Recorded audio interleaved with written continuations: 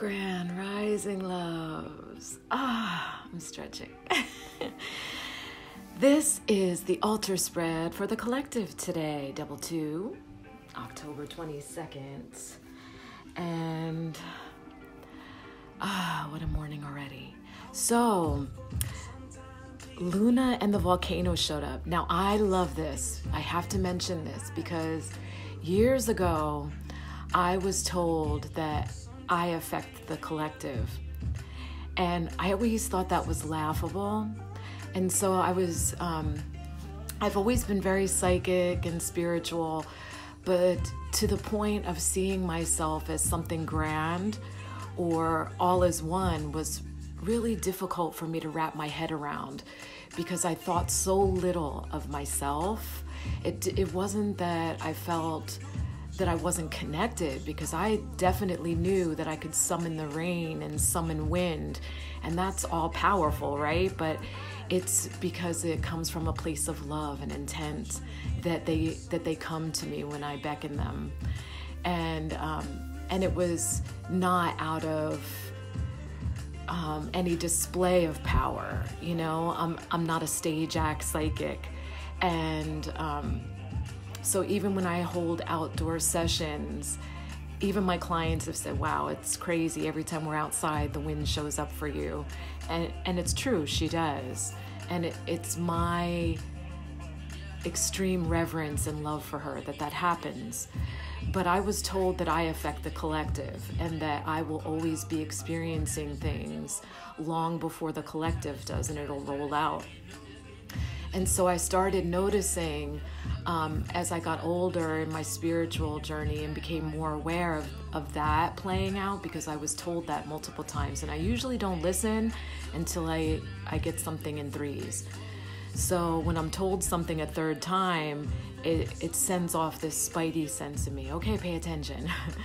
And so maybe you have some inner switch like that too, like I'm not even going to pay attention to this message until it comes however many.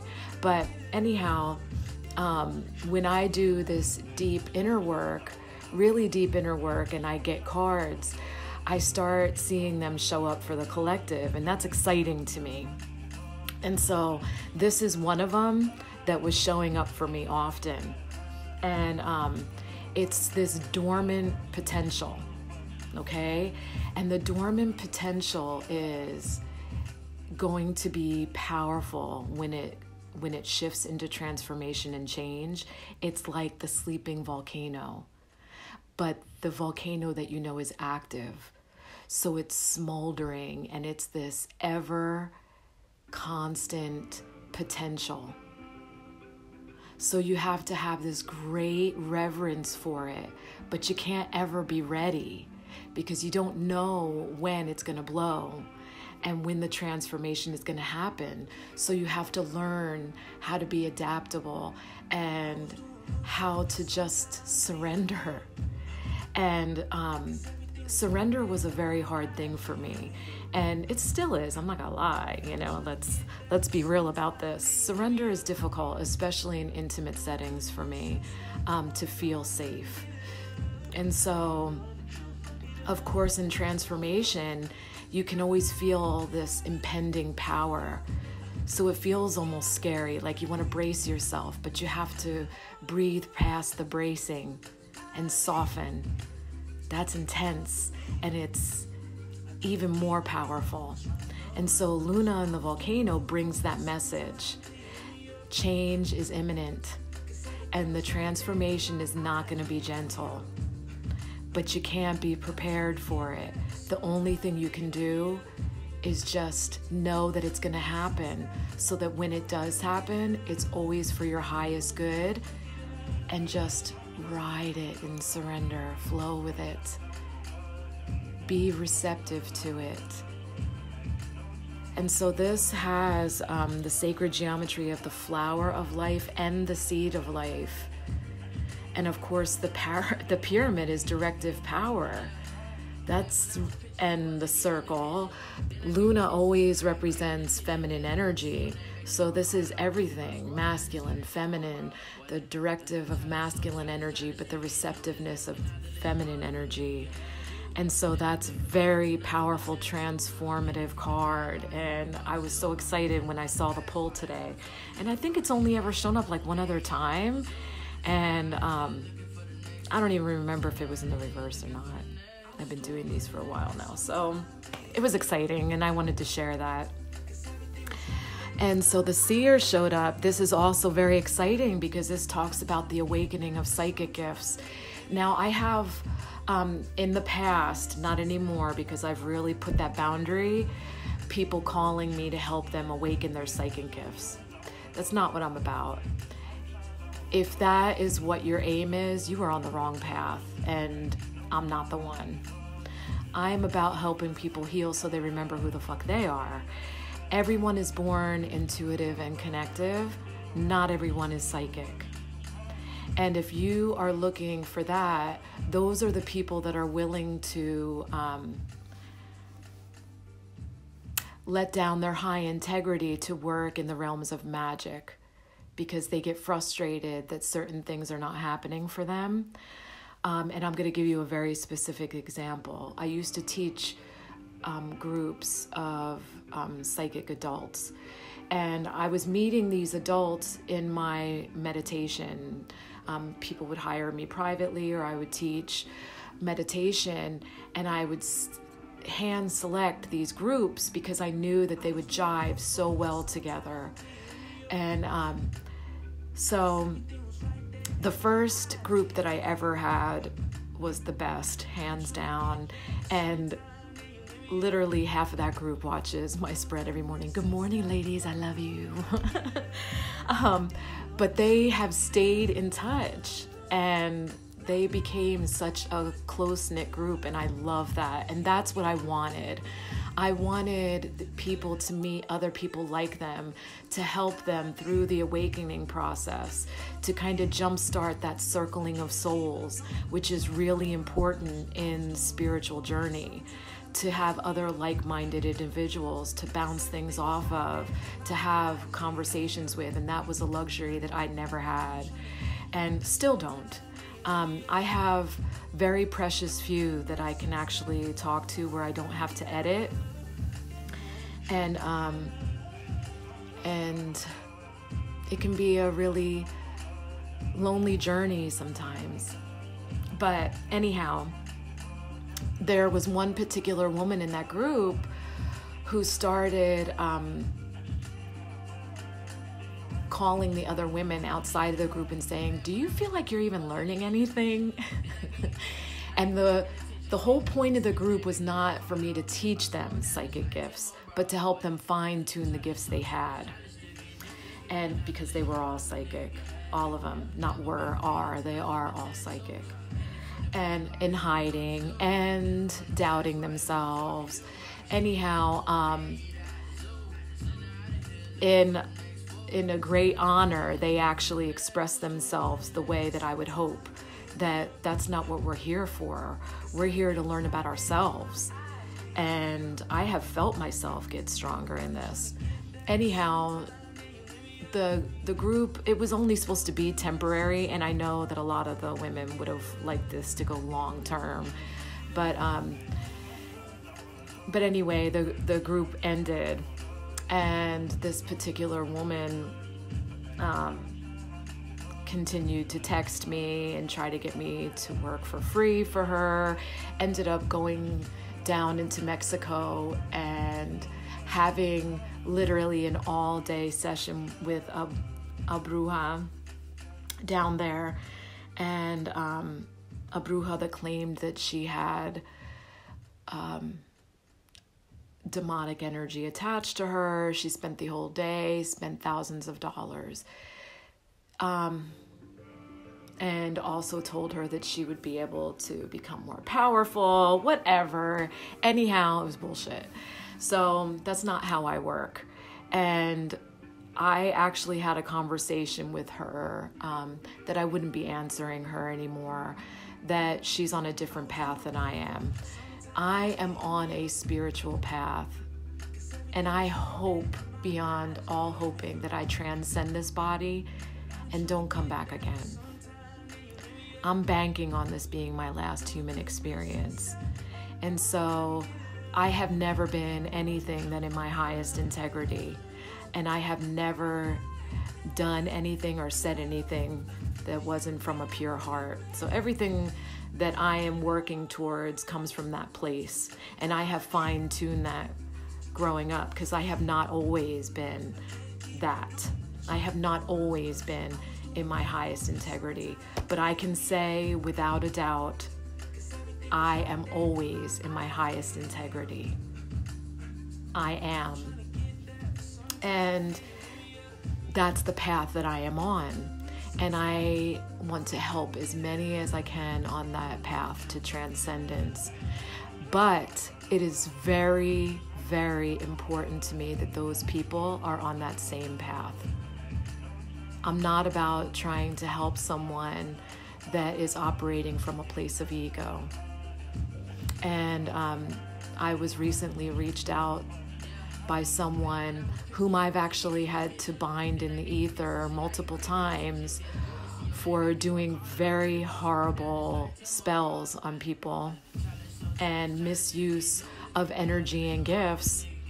And she had the audacity to call me for a session, and I was like, no. And I know who you are. And she denied it, but she knows.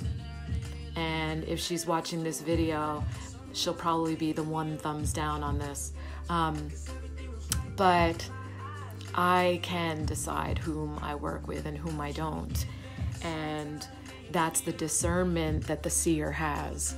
And so that's the gift that is coming up in the spread today.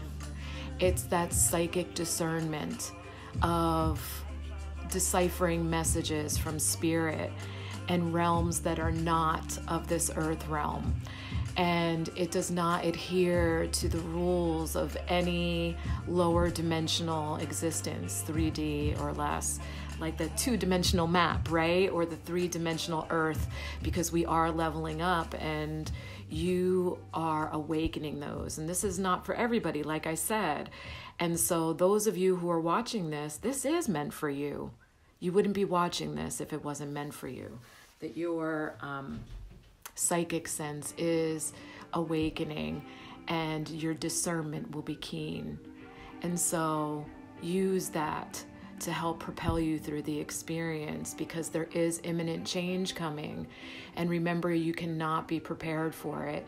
And there is something you need to know about psychic gifts, that they do not work for yourself. And I think that is meant to keep us humble. So of the most powerful psychics I know, myself included, my gifts do not work for myself. So I have to make decisions based on intuition and that spidey sense, but I cannot see my own future. And so I just have to know that everything is potential change. Everything is the dormant volcano or the awakening volcano, right? So every experience is new. I have to remind myself this is new. This is new. As ancient as my soul is and wants to go into that cell memory, I have to constantly bring myself back to that zero. This is new. And so turquoise has shown up many times. I love turquoise, and I love that it's a storm card, and I love that storm cards have been showing up for the collective. I am like elated. I love this because storm cards are all chakras. So if we're getting stones that are awakening all of your chakras for the collective, let's get it on. Let's do this. Let's shake shit up, because this is going to heal the fear that's like that soupy, really heavy energy in the collective right now, because fear is closing hearts. And it's really gross. It's really dense energy. And so I'm like all about getting this energy shaken up. So these are the turquoise that I use actually in my healing sessions. And I have jewelry with turquoise, but I need a nice big personal piece. And I was actually in Moab, and I was going to get a nice piece of turquoise for myself. I was actually in the shop looking, and I was literally the only one in the shop.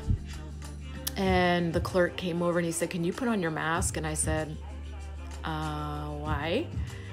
And he said, "'Cause I'm wearing one." And I said, "Thank you." And I said, "But literally I'm the only one in the shop and you are like 12 feet away from me." And he goes, "Well, then I don't want you in here." And I said, "Thank you for telling me that, because I don't want to spend my money here." So he can keep his stones. And I send love to all the stones that are captive in that shop, to that fear-based clerk. But isn't that beautiful? It has like these beautiful copper flecks. I love them. I love turquoise. It's so beautiful. It can be like this really deep green or this turquoise, thus the name turquoise. It's beautiful. But what turquoise brings the message of is integrating all of your parts, becoming whole. So what turquoise actually does will show you parts of yourself that maybe you're not aware of that need to be integrated, like the shadow aspects, right? Because a lot of times we can self-sabotage on the spiritual path because we fear the very change that we desire. Oh my gosh, if I'm not this, what am I? And then you kind of sabotage yourself so that you can stay where you're at because it's what you know and it feels comfortable, right? Even though it's really not. It's why you're exhausted and why you feel excruciatingly miserable. And so turquoise will shed light on those spaces where you've got shadow aspects of yourself tucked away that need to be integrated.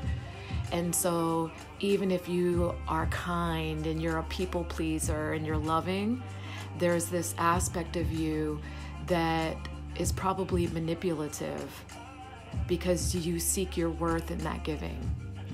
So it's all about intent too. Does your intent actually come from a place that's not of pure heart?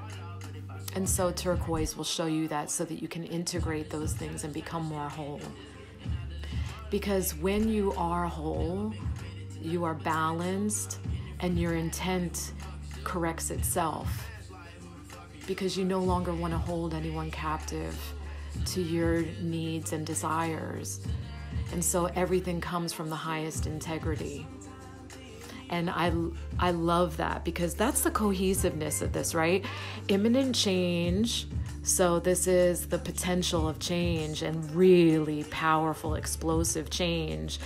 But you are gifted the discernment of psychic gifts to get the guidance to go through that. So even though it's going to be intense, like the eruption of a volcano, you're going to be able to steer yourself through that and integrate your parts so that you're prepared for it.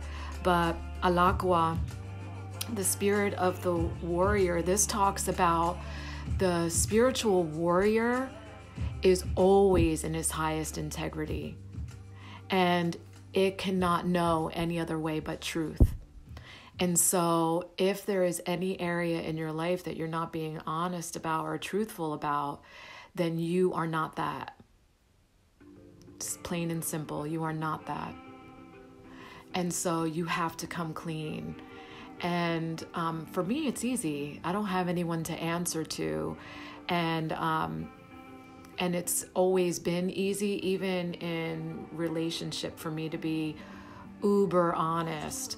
And because I always taught my kids, I'm like, you know what? I am too lazy to lie. It's a lot of fucking work to lie. It is a lot of work. You have to remember shit. And I don't ever operate from my intellect. Literally, my intellect is empty. I don't think before I speak. It just comes through me, all the dialogue. And so lying means that I would have to store shit in there, right? And then you start making your decisions and intent all come from ego instead of the heart. and it's just, it's heavy and it's gross.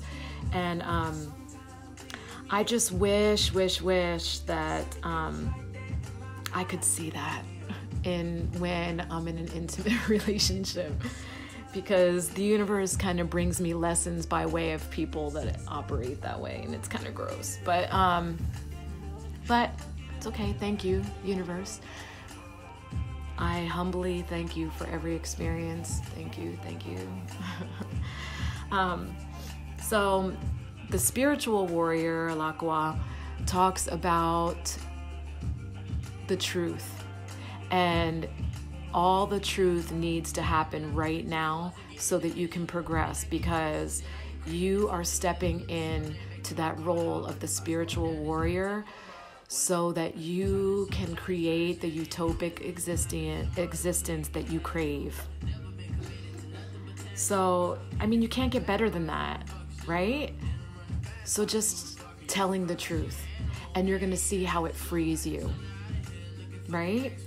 And so if you're afraid to share the truth because you think on the other end of that the people that you've been holding captive to those lies are going to step away, yeah, they might. And then they might just surprise you and be forgiving, which I had one of my clients tell me. She said, I really was convicted by this, by the coming clean and telling the truth. So she shared something with her husband, but in her ego mind, it already created a scenario where he was going to be like, sorry, this is not forgivable. And so she was preparing herself for that. Like, okay, I'm going to have to go. And when he was loving instead and held her through that, she said, I don't even know what to do because I can't even forgive myself now. So think about that. Is that also you sabotaging yourself, right? So coming into that change, like Turquoise says, can you integrate that instead of sabotaging yourself? And so lies really are, if you think about it, a kind of self-sabotage too. So I may or may not get found out. And lies always get revealed in the end, by the way. Like people saying, I'm going to carry this to the grave, that's a fucking lie. Shit always gets revealed somewhere on the line. Just know that. Especially now with the vibration rising and people's psychic gifts awakening, your shit's going to be revealed. So it's better you reveal it yourself than have it revealed by others and have it be really explosive and ugly. Maybe that's your change. I don't know. Yeah. I want to share this with you. I'm not going to share all my cards today, but I've been off of social media for a while, and I shared an alien transmission. It was a beautiful woman channeling an alien, and we had a very short conversation, literally 2 minutes. And I knew that I was being watched very closely because it mentioned things that I would say only in private session.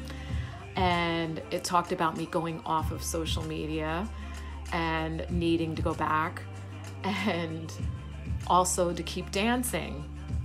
And I always dance between